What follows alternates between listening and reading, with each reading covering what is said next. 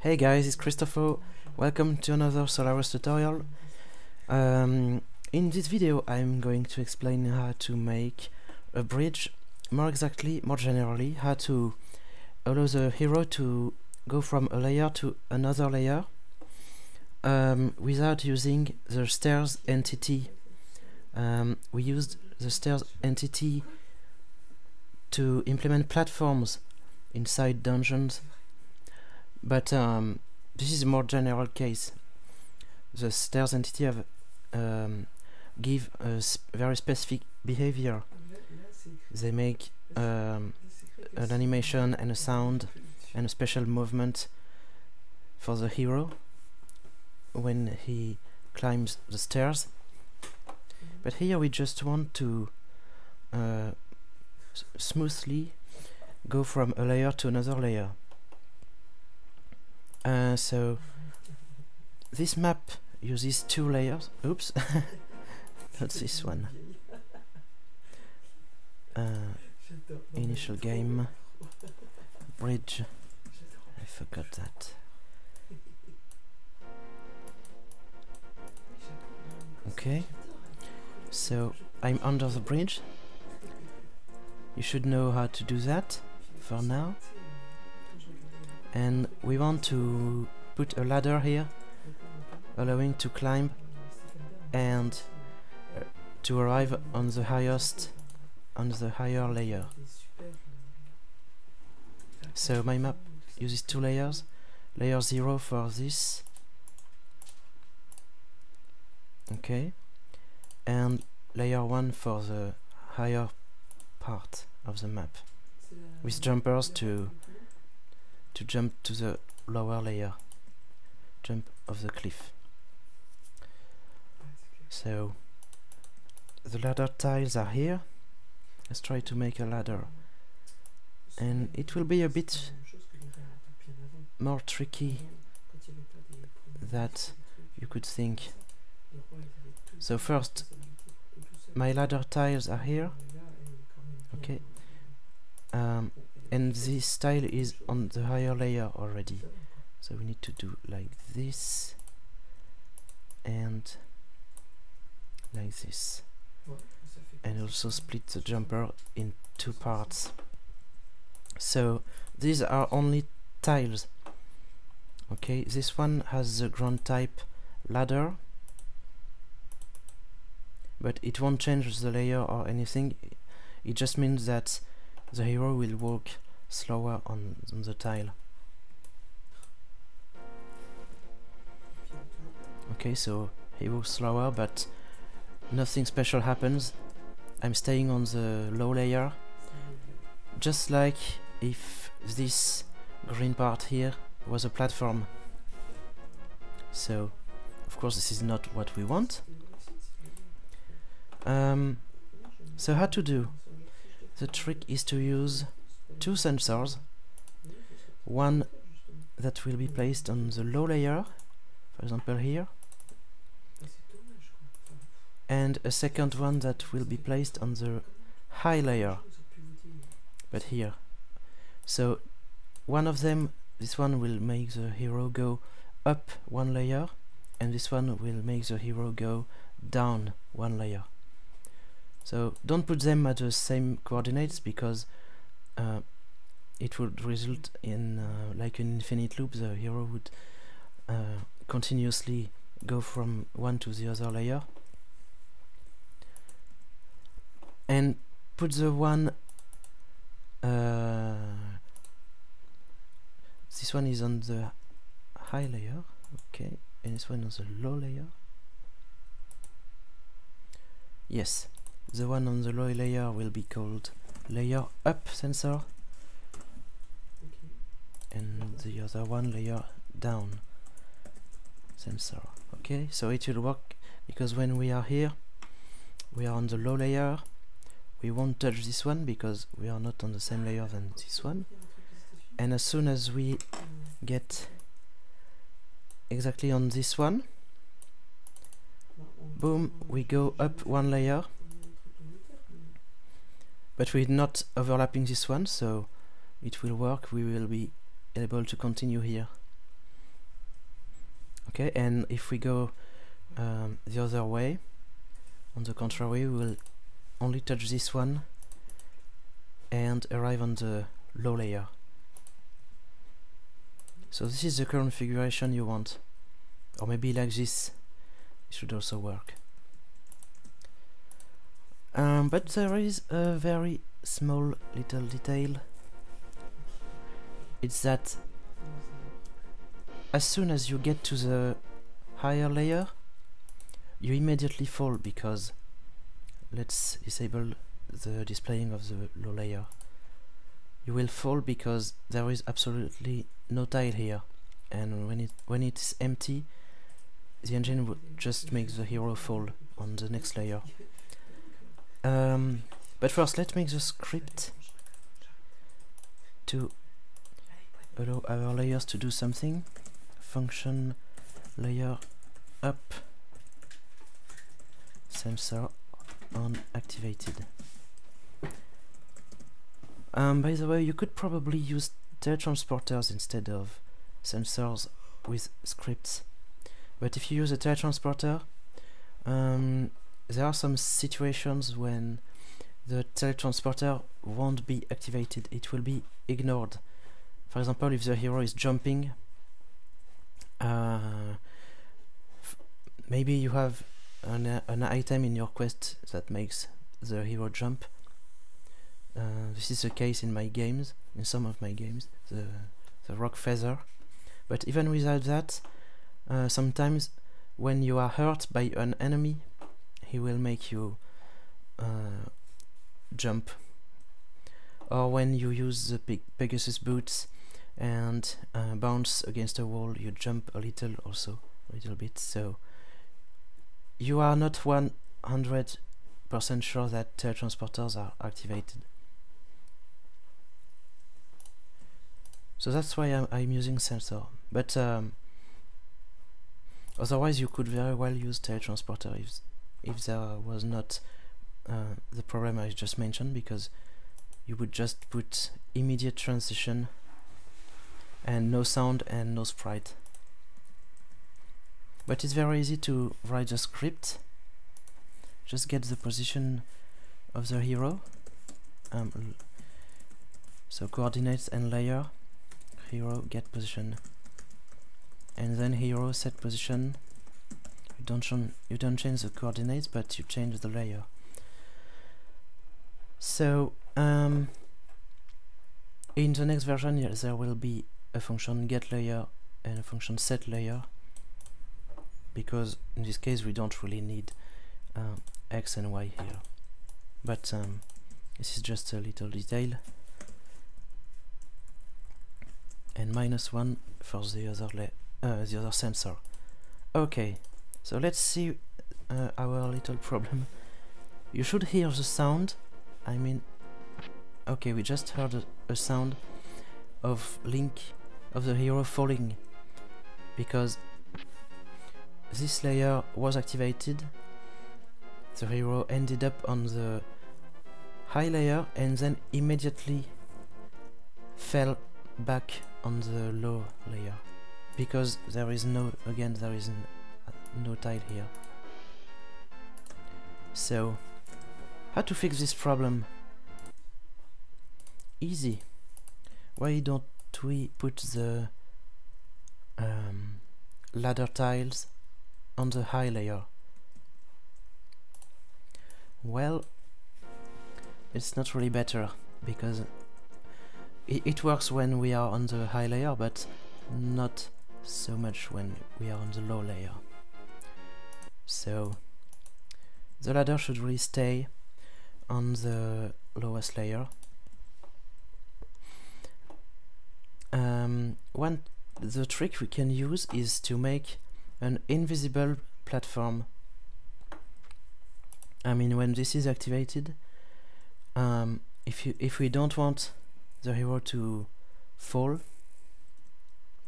oops, let's just put a tile. Let's say a tile like this. Oops, sorry.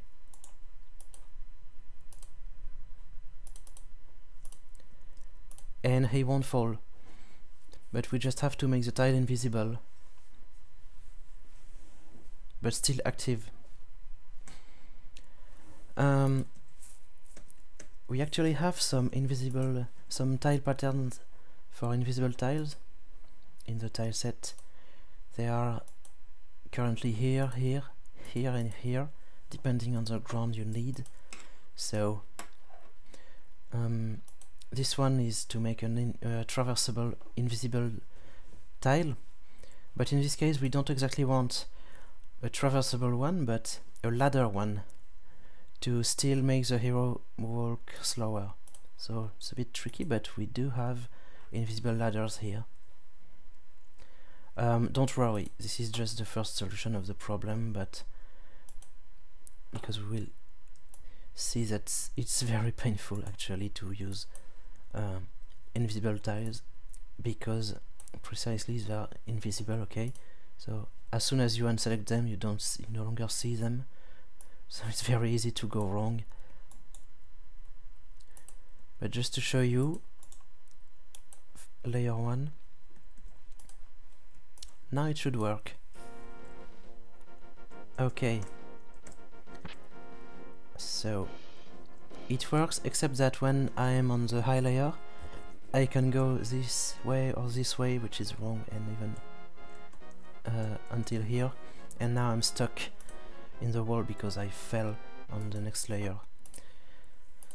So again, this is because I forgot some tiles. I put this one here, but no walls here or here. So let's just put an invisible wall. So this one wall, okay. This one. And okay, I put that on the wrong layer. Where is it? Okay, that's exactly why you shouldn't... Okay, it's here. That's exactly why this is not such a great solution. I don't see my tiles, but okay, there are all three of them here. Layer 1. At least this is correct. Okay, so this time it works. Again, when you touch this sensor here, you get to this layer, and since you are on this ladder tile, despite the fact that it's invisible, it's still active, and these ones also work to make the hero to block the hero, prevent him from going to the side. Okay, so what is the better solution then? Actually, we do want invisible tiles, but ideally we still want to see them in the quest editor here. Not during the game, but in the quest editor. So, how can you make such a trick? Let's make them visible in the quest editor, so as a copy of this ladder, but on the high layer, and then convert them to dynamic tiles. And as soon as they are converted to dynamic tiles, you can manage them from the script. So we'll just make a script to hide them. This one will be called invisible tile 1. Oops. They will be enabled but invisible.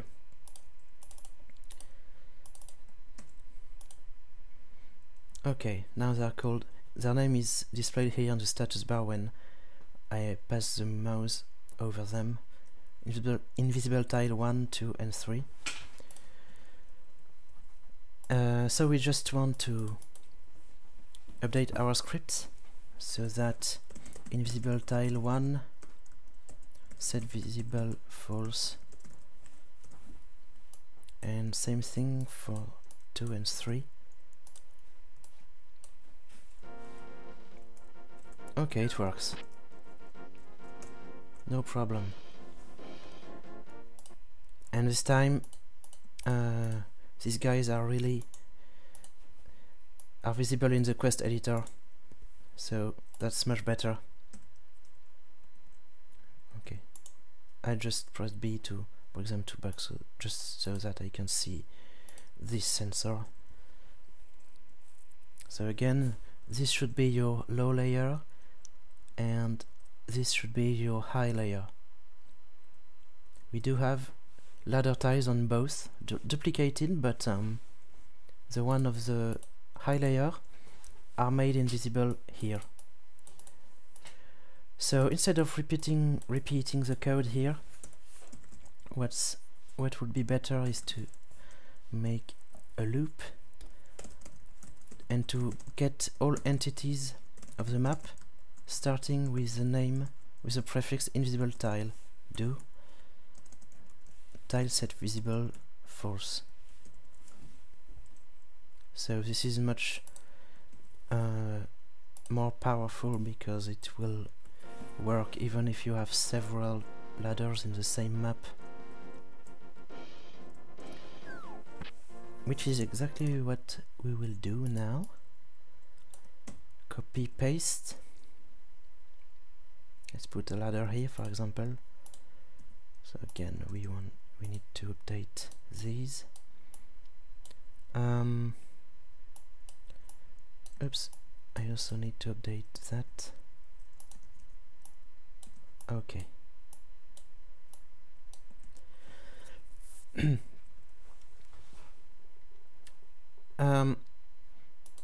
So this code will work also for the second ladder, but not this code. The sensor here is now called layer down sensor 2, and the other one layer up sensor 2. So let's do the same kind of thing, but to actually add these events on our sensors. So it will look like this for sensor in. So get all entities starting with prefix layer up sensor. So this will catch layer up sensor and layer up sensor underscore 2. Sorry. So we could do that, define the function like this inside the loop, and it would work, but it's not very clean to define several times exactly the same function. It will duplicate I mean, it's just a detail, but in the memory you will have several functions with exactly the same code. Every sensor will have its own activated, its own copy of this code. So it's possible to do a bit better by just assigning a value of type function to the unactivated field. And let's just rename this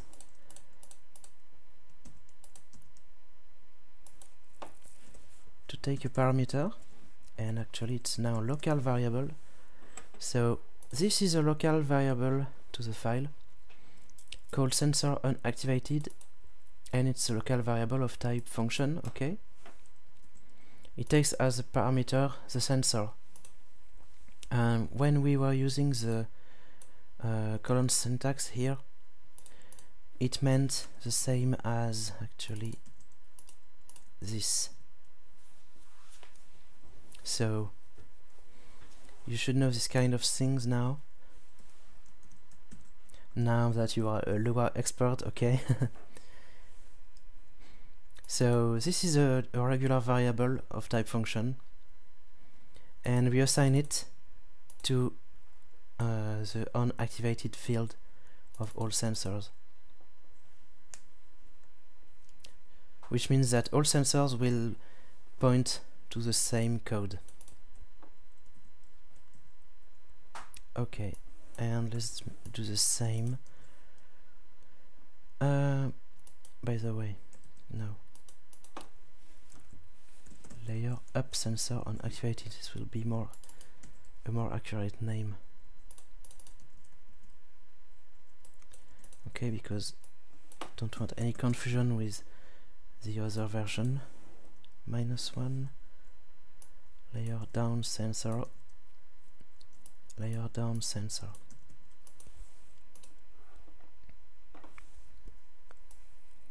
Okay,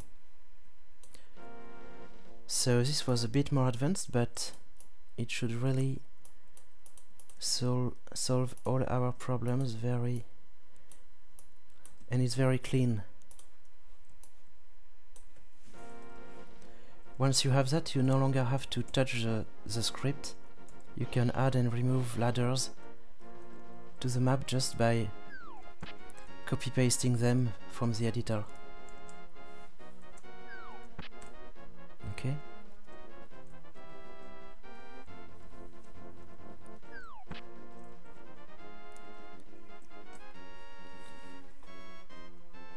Okay, good.